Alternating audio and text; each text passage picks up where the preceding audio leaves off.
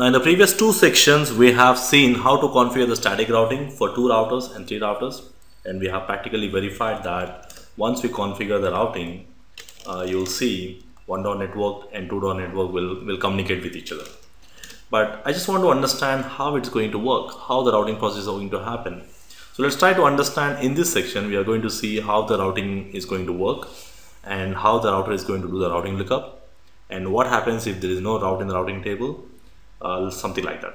So this is really important for you to understand, because when you do some troubleshooting on the routers, so this is how we do the checking, like whether there is an entry is there or not. If there is no entry, then what are the things we need to check and what might be the reason for there is no communication between them, so like that. So the first thing, I'm going to generate a ping message. Let's say the source address is 192.168.1.1 and then 192.168.2.1, 3.1. Let's say I'm going to send a packet from 192.168.1.1 and the destination is 192.168.3.1. So whenever a PC realizes that the packet here, it will see what is the source address. Source address is 192.168.1.1 and the destination is 192.168.3.1. Now first it will try to differentiate whether they are on the same network or whether they are on the different networks. Now logically they are on the different networks because of the subnet mask. We are using 255.255.255.0. So there are 3 network portions, which means they are on the different networks because the network portion is different. So whenever a PC realizes that the destination is on a different subnet, it will simply forward the packet to the gateway. And that too if you define what is the gateway, that too if you tell who is the gateway. So how to define the gateway on the PCs? If you remember, we go to config mode and then we just assign that gateway is something like this. We define here. If I don't define this gateway, in that case the PC will never come to know who is the router. Suppose, let's say if I remove this address. So what I'll do is I'll remove this address. If you remove this address, then the packet will never reach the router. It will only search within the LAN, which means any packet destined for a different network, it will not be sent to the router. And if it is not sent to the router, there is no way it goes to the other networks. So if you want to have a communication process between the 2 or more different networks, every PC in the LAN must know who is the gateway. That's mandatory. And we define the gateway address by using an option called default gateway. So default gateway option is mandatory to have for all the devices. If there is no default gateway assigned, or if there is any default gateway assigned which is a wrong gateway, in that case your packet will not reach the router. So this is the first thing we need to check. Okay, so check whether the gateway is correct or not. Okay, so the next thing is once the gateway is correct, once the gateway is assigned, now the packet reaches the router, that is router 1. The packet reaches router 1. What router 1 is going to do? Router 1 is going to check the routing table. Now how to verify the routing table? So first thing, what is the destination network ID? The packet reaches to router 1 and the destination network ID is 192.168.3. network. So the router 1 or the routers are not concerned about what are the exact IP addresses. They work based on the network IDs. Now it says the packet is coming from 1 dot network and it is supposed to go to 3 dot network. Okay, so let's go to router 1 and check the routing table. So if you remember, in the previous section we did the routing, so it will see whether the router 1 is having an entry for 3 dot network or not. If there is an entry, it will try to forward to 10.0.0.2. If there is no entry, in that case it is going to simply drop the packet.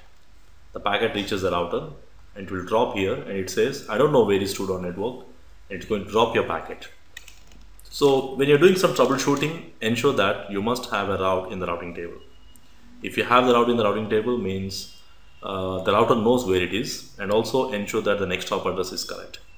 Instead of giving 10.2, if you give some other address 11.2 or 15.2 something, and if it is not going to reach this network, in that case it will affect the communication. So in this scenario, the next hop is correct. So the router 1 says, if you want to go to 2 dot network, 3 dot network, you have to go via 10.0.0.2.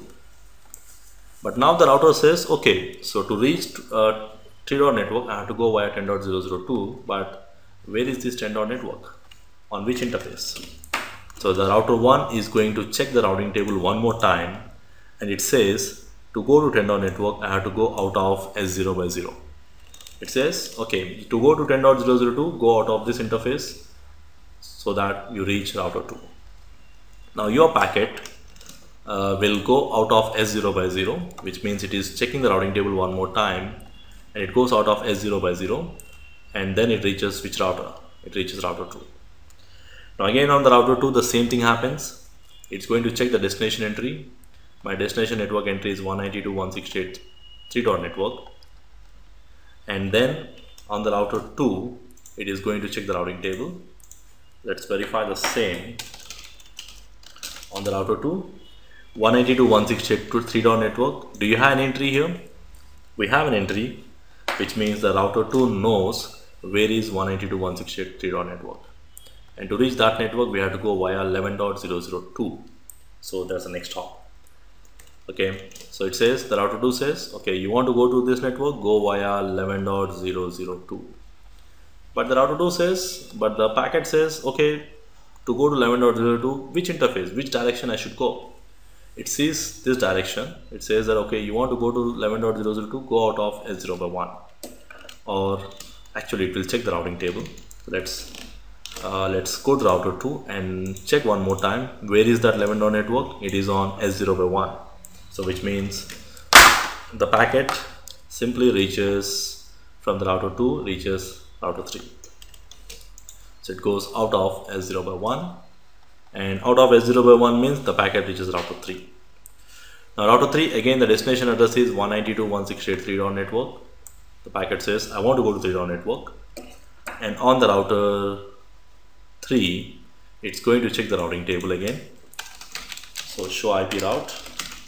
And do you have any entry for 3.dot network? Yes, we have an entry, and it is my own directly connected interface on F0 by 0. Now the router 3 says, okay, to go to 3.dot network, you have to go out of this interface F0 by 0. From there, the packet reaches the switch, and the switch will find the exact device address, that is 3.1, and then it will do some ARP resolution, ARP, to find the MAC address. This is something I will be getting into more in detail in my switching concepts. So as of now, I'm not getting into that. So it reaches the switch, and the switch will take the responsibility of forwarding to that particular host. Now this is how the routing lookup happens. This is how the routing lookup happens. And even when you're doing some troubleshooting, we need to ensure that if we have some issues like 1.1 is not able to communicate with 3.1, and you need to check hop by hop whether the next hop is correct or not, if the interface is up or not, like that. Yeah, router IP address will be the gateway. So when we say gateway, means nothing but we are giving the IP address of the router facing the LAN interface. Okay, so understanding this routing lookup is really important for you, and this is something, it's not specific to static routing, it can be any routing protocol. Whatever the routing you're using, it's going to do the same thing. The only difference is, if you're using static routing, you may see as S. If you're using dynamic routing, you may see as R or D, something like that. Depends upon the protocol like RIP, EHRP, OSPF. But the understanding this basic routing process is really important to know how the router works and how the routing lookup happens, and then also for troubleshooting as well.